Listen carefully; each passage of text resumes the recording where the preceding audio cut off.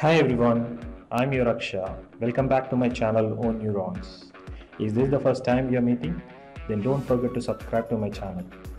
In this video, we are going to learn how to calculate your home loan EMI using a EMI calculator.net.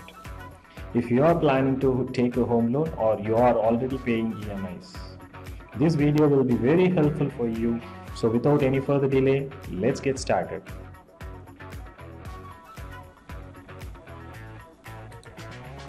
Go to any browser of your choice, type emicalculator.net and you will find a page with all those calculators. There are lots of options in this page. You go and explore yourself. So for now we are going to concentrate in a single option, that is a home loan option. Similarly, you can calculate for personal loan and the car loans. So for now I'm going to just change this 50 lakh rupees to 25 lakh rupees. Considering my EMI is 25 lakh rupees for the interest rate of 9.5%, and also I have taken an option of tenor 20 years. You can change the tenor options 10 years, 20 years or 15 years according to your EMI.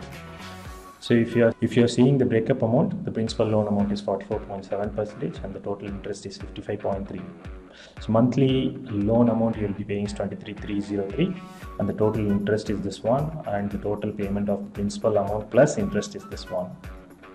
Also, if you scroll down, you will be able to see the charts with the principal amount, interest and balance. Balance will be an line chart and you will able to just see in a different colors. If you little bit scroll down, you will be able to see the years, and there is a tabulation, clear tabulation, which will be giving you a detailed description on month wise and year wise. So considering the March, I am just now highlighting for your reference. You might have paid a 0.14%. On the year 2024 on January, you might be paying 1.61% of the loan. So this way it will be very useful for you to just calculate, make use of this page.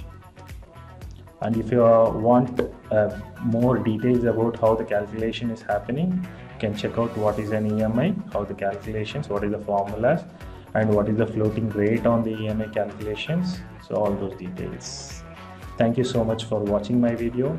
Please subscribe and share it to others so that they can also benefit with this.